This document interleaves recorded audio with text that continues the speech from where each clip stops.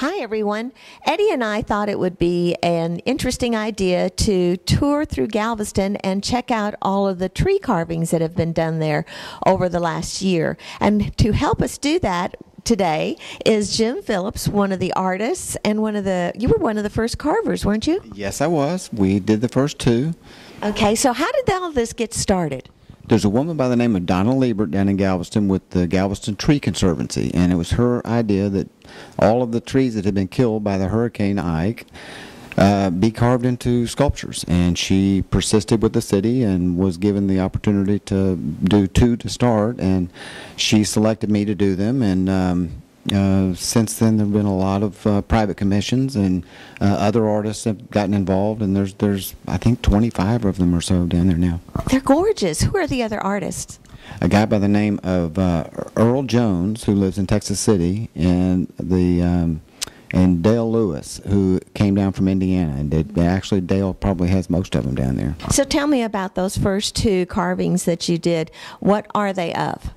There's a Dalmatian and a fire hydrant. They're spewing water out, and those were requested by Donna, actually, for the fire department, which is right next door, because they are not allowed to have a Dalmatian in their building there, and so she wanted to give them a Dalmatian. So is there anything special or different about carving a tree that's actually still in the ground as opposed to a beautiful piece of wood that you've got on a table? The tree's in the ground and it's supported, and you can hack on it without it moving around, so it's easier in some respects than small pieces. So how do you feel about all of these carvings? They're all kind of like little children. All of the commissions, and Donna as well, became great friends, and I go down on a fairly routine basis to hang around and bask in the glow. There's tour buses going around these things now. Yes, It's unbelievable, and I like to go down and sand and refinish some of them if they need a little care, and I can't help but love people coming up and freaking out when they find out I'm one of the artists involved. It's been great fun. So, do you have a favorite one?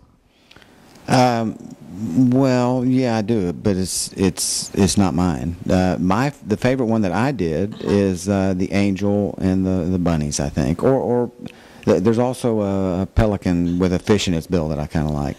But my favorite one was done by Dale Lewis, and it's a couple of cranes. Very beautiful composition. It's nice. Great.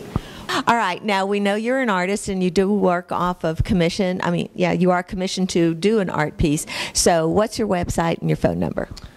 You can find me anytime at www.inshoresculpture.com. And I answer my phone at 713-252-5987. Thank you, Jim. Thank you.